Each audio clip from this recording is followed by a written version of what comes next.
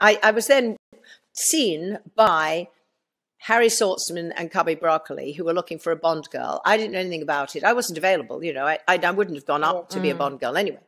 And my agent got a call from Cubby saying, we've just seen Jane in the Anita line. We want to bring her in. And he said, well, she's not available. She's signed up to the BBC. And so he told me, my agent told me, and he said, look, that's good news. Obviously, they really liked you, but, you know, you're not available. The following week, another episode comes out, and now he gets a call from Harry Saltzman. Nobody realized the two guys weren't talking to each other at the time. And so Harry managed to persuade my agent to have me come in and meet him. So I came in to meet him, knowing that I wasn't available. And I had my hair, I'd always been told, because I had my hair centre part long, and I sat on it, it was so long. And I was always told when I took my hair off my face and put it up, you know, in a bun or something, that I looked quite different. So I thought, oh, well, I'll just stuff my hair up in a hat. And then when I come in and take my coat off, I'll take my hat off and my hair will come tumbling down. So that's what I did. And I immediately got the role. Immediately. Like amazing. And then Harry took me across the street, said, I need you to come and meet my partner, Cubby. So I went across the street to Cubby's office. And they proceeded to have a huge argument, a huge row, actually, about who had discovered me first. And I, like a schoolgirl, I said, excuse me, you both watched the television at the same time. At which point the secretaries took me by the arm and said, come and have a cup of tea. And I, okay. And I was squirreled away. They had an all-out fight. They called my agent.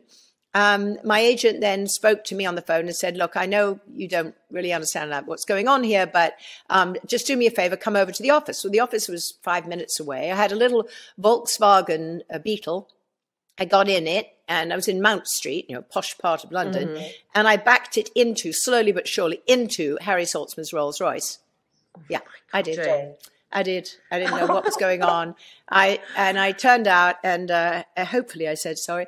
I then went to my agent and parked there in Soho, and he said, this calls for a gin and tonic. Well, you know, I was 20.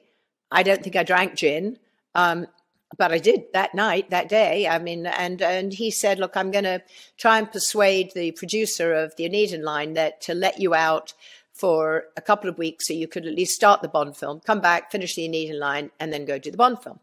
Well, the producer was the one who had, of course, discovered me, because he was the one, you know, who had decided I would either do that role once or the whole series. And his name was Peter Graham Scott. So my agent said, Peter, because Peter said, no, I own her, you know, I own her. No, I'm not going to let her go. Da, da, da.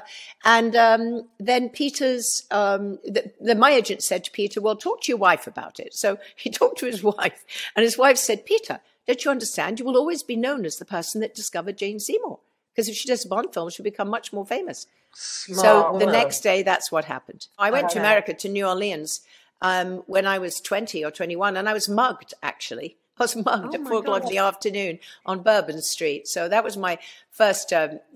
welcome to America. Yeah.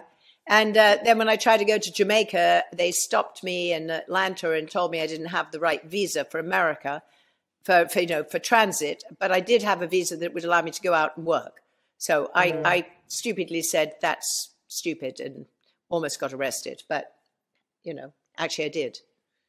Did you? Did you? Well, they pulled me to a special room and interrogated me, and I remember in tears saying, "If you like James Bond, you better let me get on that aeroplane." I said, "What do you mean, James Bond?" I said, "I'm in a James Bond film, and if you don't let me on that aeroplane, there won't be a movie." And then they said, "Okay, well, just this once, but don't do it again." I went, "Okay." And of course, I had all the costumes a lot of the costumes in my baggage, because they'd asked me to bring the costumes out, so it would have been a problem.